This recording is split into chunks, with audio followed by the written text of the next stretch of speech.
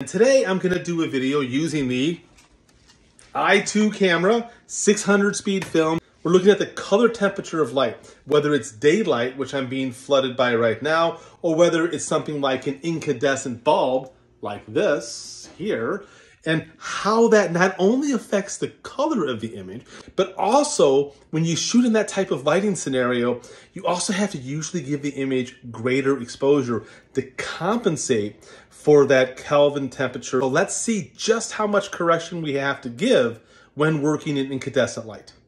Okay, so here is the full set that I shot last night. The first image here was shot in daylight, 5,500 degrees Kelvin. The second image was shot in a mix of daylight and incandescent light. Both of those are actually still a really good exposure. Now, the third image here was shot in pure incandescent light. There was no daylight coming in through the window, so it's just a pure incandescent bulb. And what I noticed is it's a little too light. The next one here is 1 stop under exposure, and the next one is 2 stops under exposure. So this got me thinking. What you can see is how sensitive the film is to different color temperatures. You know, daylight is nice, mix was nice, but when you start to get to just a pure incandescent shot, it becomes very heavy yellow, yellow-orange right off the bat. But also what I noticed was how the exposure was radically different. Okay, so this is the test setup that I did. You can see there are 2 just very simple light sources that are lighting the room. And I'm using 2 different sets of LED bulbs by GE. The first set are 5,000 degrees Kelvin, and this particular set is marketed at 2,700 degrees Kelvin. And what we'll see is how that color temperature affects the overall exposure and how it affects the overall color of the scene. All right, so what you can see in the 2 results here, 2 interesting observations. This is with daylight, and this is with incandescent. Now, daylight, my color temperature meter was telling me that this was coming in right around 4,800 degrees Kelvin, so it's not the 5,000 that GE was advertising.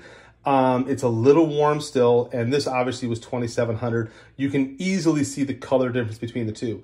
Also interesting to note is that I had a lamp behind her head in both frames, and note how much that caused a flare on the lens to sort of blow out these areas. I actually think it's kind of pretty in this one, what it's doing. And in post-production, I could always scan this up and add more contrast to those areas.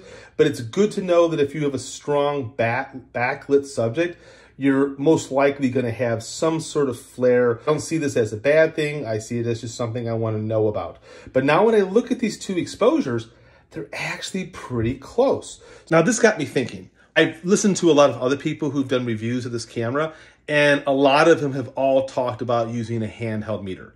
A handheld meter, of course, is going to be more consistent across the board than an in-camera meter where you're not exactly sure where it's metering within the frame. It isn't, as precise as using like a spot meter, a good reflective meter, even an iPhone meter.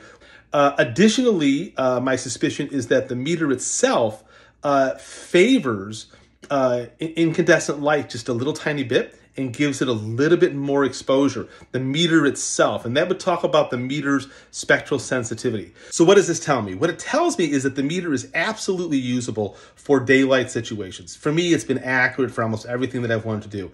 And I would also say it's accurate for moderate mixed lighting situations. However, in the situations that I just did, where you've got a really strong incandescent primary light source, in those situations, I think I would use a handheld meter just to be safe. As I did in the side-by-side, the handheld meter was incredibly accurate and differed by over a stop from what the in-camera meter was indicating. Thank you very much for listening. Can't wait to hear your thoughts.